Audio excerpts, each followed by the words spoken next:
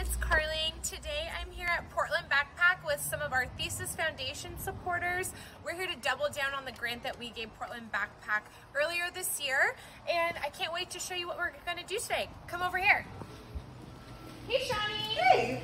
How are you? I'm awesome. I'm so glad you guys are here today. Thank you. Do I have time to talk a little bit about what we do? Absolutely. So here at Portland Backpack, we create food sacks so that kids don't experience food insecurity over the weekends.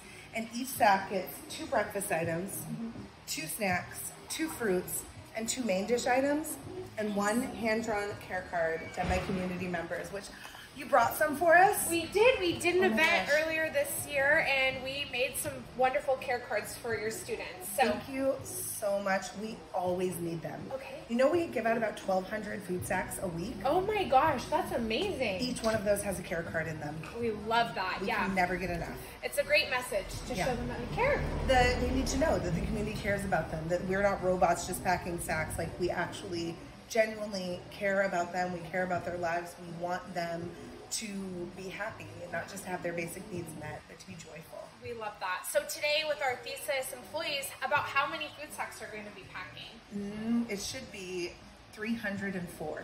Wow, that's amazing. Well, we better get to work. Let's get going.